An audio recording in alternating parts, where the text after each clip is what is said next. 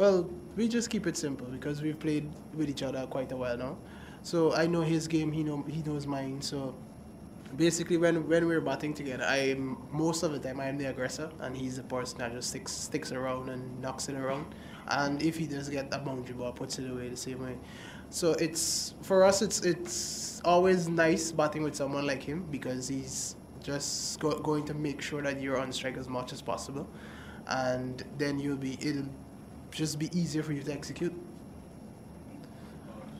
actually have a very good record in India. Even last year, you played well against them and seemed to have no problem against the spinners. Why do you think the IPL season didn't go that well for you, and were you keen to prove a point today in regards to like playing India? Well, for me, basically, I just try to enjoy my batting as much as possible. Sometimes it's cricket and it's life, so sometimes it goes your way, sometimes it doesn't. Didn't have the best of IPLs, I would say, but it's a nice experience, something you could take out from it. It always helps you to come back stronger, much stronger from whatever you would have done from before. And I just try as much as possible to put that behind me and just look ahead. From the outside, it seemed that when India was batting, the pitch was really slow. But when you came out to bat, you sort of got into the rhythm at the start of the inning itself. So how do you see yourself? How did you adjust yourself to the slowness of the wicket if there was that case that was the case? For me, there wasn't really that much slowness because of the dew as well. I think there's always a dew factor here in India whenever batting second under the lights, and for me, the ball didn't really stop as much. It stopped just probably a little bit after the seamers when they bowl like the cutters into the pitch, but that was basically it. Shimron, where would you put this innings in your career, given the circumstances, the wicket?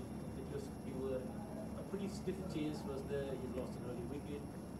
Taking all that into consideration, where would you put this effort in your career? Well, at the moment, this is my highest score in international cricket, so this would be the best one. It's always nice chasing a score. It feels much better than setting one. Chasing a score and just making sure that your team gets home. It's always much better feeling.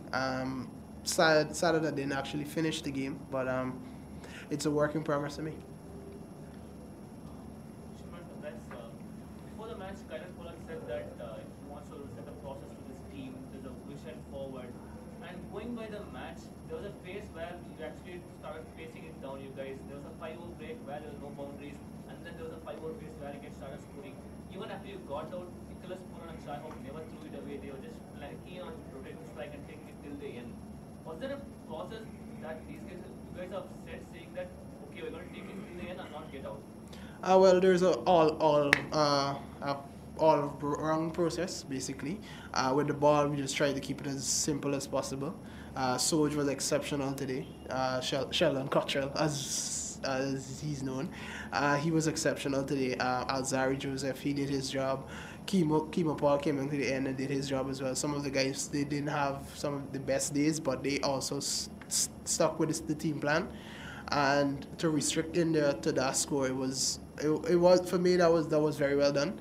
Kudos to the bowlers, and then coming down after that with Puran and Shea, everyone just has a plan. Whenever they go out to bat, everyone has their set plans and their goals on how to go about an innings, and from then on we just take it from there. Shimron, at Guyana Amazon Warriors, you are the director of batting. You're still a youngster, but you're like sort of the batting leader. How do you enjoy that responsibility? And also, they have a winning culture going and sharing the dressing room, the likes of Shoaib Malik. And how has that helped you grow as a cricketer coming into international cricket as well after seeing? It's a good experience. Challenging, knowing that if you do not get a score, the crowd will be on you. But it's nice just having that on you is just something that motivates you and pushes you to go on.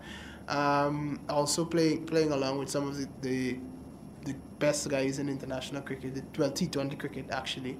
It always helps as well. They share their knowledge with you, and you just have like a back and forth conversation about how they think and how they go about doing their stuff. Even Polly himself, he's probably one of the best finishers in the world, and just to sit and speak to him in the dressing room about how he goes about doing his stuff. It's always nice to just have those guys, even when Gale is around. It's the same thing, how he goes about starting his innings as well. It Overall, it's just very, very, very, very, very nice just to have those guys around. Have them that you could contact them at any time, just to speak to them when you're going through something, or going through a rough patch or something like that. To have them there. It's a great feeling just to have them. You didn't get too many runs against Afghanistan, but they had a fair number of body spinners. How was the experience with Afghanistan, and how did that help you tackle India spinners, and you look very comfortable doing that? Well, per se, the ground against Afghanistan was huge, so that didn't help. But it's as I said before, it's always a nice challenge just to play against different teams in different conditions. And playing at Lucknow, the pitch is by far different from this one, and it just helped you to think about your game just a little bit more, be a little tighter, and just be a little bit more patient in whatever you have to do, and just sticking with your goals and your plans, and just work from there.